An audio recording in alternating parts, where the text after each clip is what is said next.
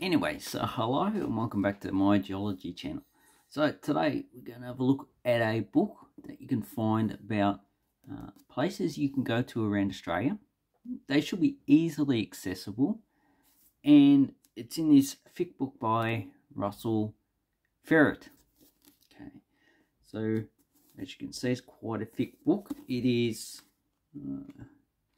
about 376 pages. So if the front of it has the 12 apostles, then we have some other places which I am not familiar with.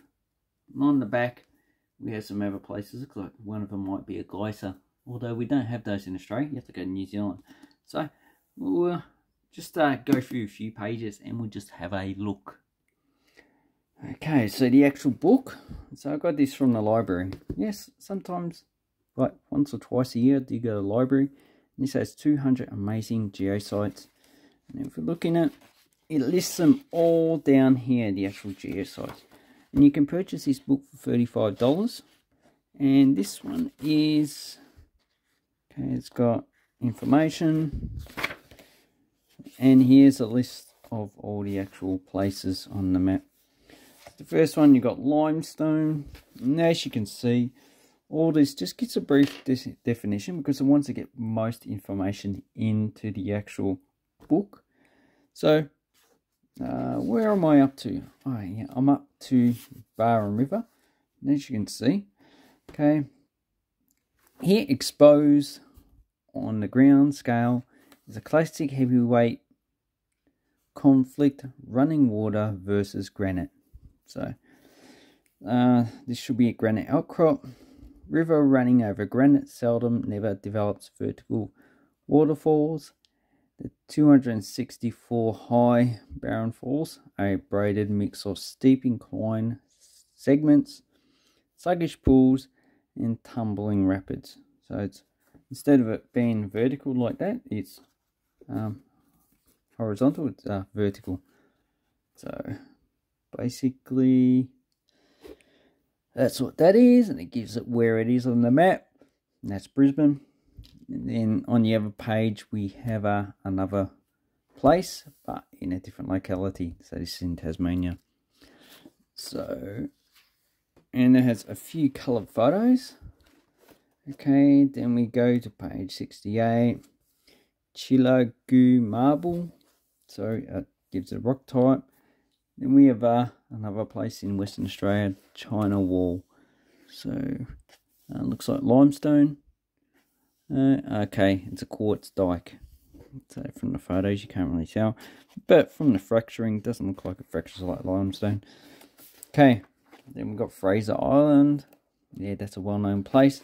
Gives information about the actual geological context. Lake Mungo. So, not only a geological feature, but this also has, in the lunettes, it has Aboriginal burials from about, I think about 20 to 30,000 years ago. Okay, does it have any information here? Okay, it says contained permanent water 15,000 years ago. Okay, it doesn't have anything about Mungo man or Mungo woman. So obviously they're limiting the context in which they actually talk about this geological formation, or landscape or geography. Okay, then we go, okay, nature's window. Okay, Kalbarri. And it gives information. Okay, the natural window is not far out of town. Yeah, but okay, the sandstone was laid down during thousands of major flooding events, about 400 to 500 million years ago. So during the Silurian to Ordovician to Cambrian. Okay, so it might contain fossils in it. If it's a shallow tidal sea, it might have eurypterids, edioasteroids, probably more than likely trilobites and brachiopods. Probably a lot of organisms that have whose entire families have become extinct. Then we've got the red rock. That's in Victoria. So this should be volcanic. Yeah. Okay, it's a maar. So it looks like a maar.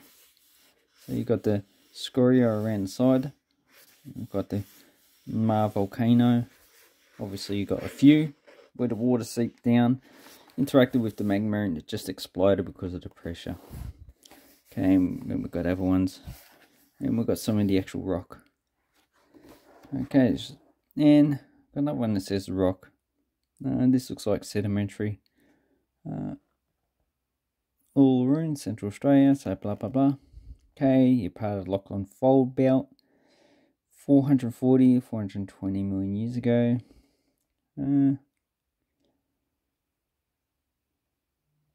Yeah, it says it's granite. Could be granite.